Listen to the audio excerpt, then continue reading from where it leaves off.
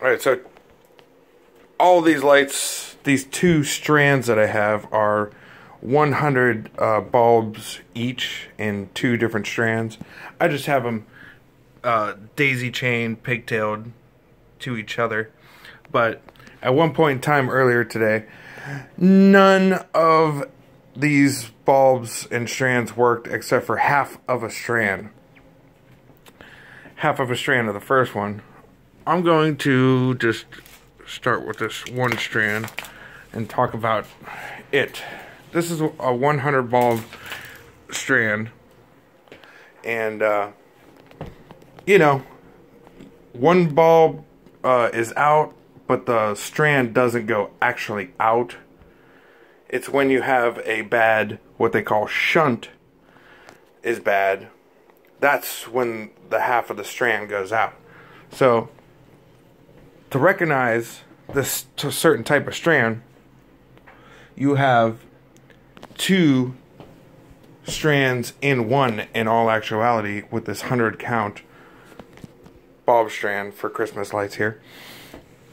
And somewhere in the middle, you'll see, you know, there's 3 wires along pretty much the whole strand, and then somewhere in the middle of the strand there's only 2 wires, and these sockets have 3 wires going in them.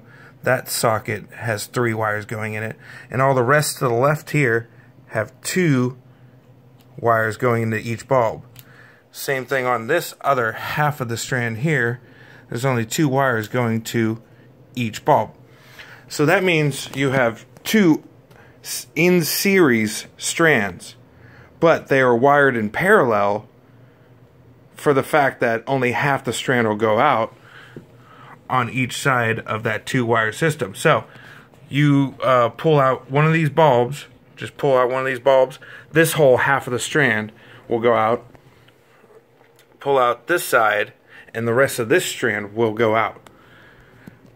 Now, instead of just trying to replace bulbs, because I found in the past here, earlier in the day, that just replacing bulbs that are known good bulbs sometimes doesn't do it. You can go through the whole strand once, twice, and still not get what you're looking for, which is all of them to light up.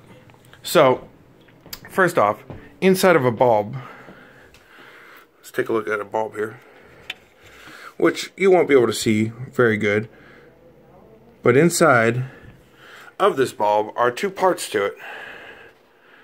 There's the filament, which is in between those 2 metal contacts there.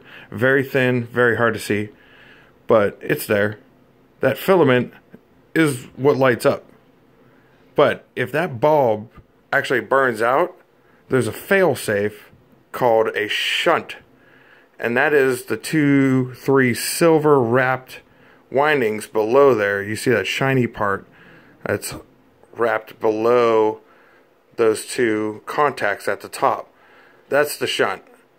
No matter if the bulb goes out and it's not lit, that shunt will still supply power through the 2 contacts at the bottom. Obviously, this is a tedious task no matter what, but from what I found, reading on the internet and whatnot, they got this special tools and stuff, and that sucks because actually the easiest thing to do is actually have a voltage meter here. And this voltage meter, the only thing I really need from it, let me unravel the cord here. The only actual reading I need is the ohms meter. I'm going to select ohms. And so, take this meter, and I obviously know that if I set it to volts, if I set it to the volt section, I'm going to get 125 volts, 120 volts out of these 2. But you're like, whoa, I get 125 volts and a pigtail still lights up at the end of this. Well, that means that the 1 wire And at the end of each strand, I showed you in the middle of the strand that there's a socket with 3 wires. Well, at the end of the lights on each side, all the way there, where it plugs in the wall over there, there's another first bulb with 3 wires going into it. And that is because it wire these 2 strands, one to the half, and then the rest of the way, that's 2 actual strands of light wired in parallel. So, I'm going to simulate, after I plug in one of my contacts. Nobody to hold my phone for me, so kind of stuck. But I'm going to put it in one side here, and that's the wire that always runs the length to each light in series. And you'll know that because, let me try and hold the phone. Can I get a phone holder here for a second? Anybody? What? Can you hold the phone for me for a minute?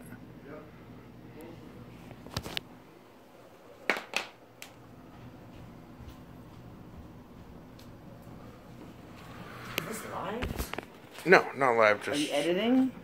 Probably not. Where am I? Alright, get closer so I can see what I'm doing. Alright, so. Am I supposed to be doing? No. Keep it upright. Okay. Keep it upright.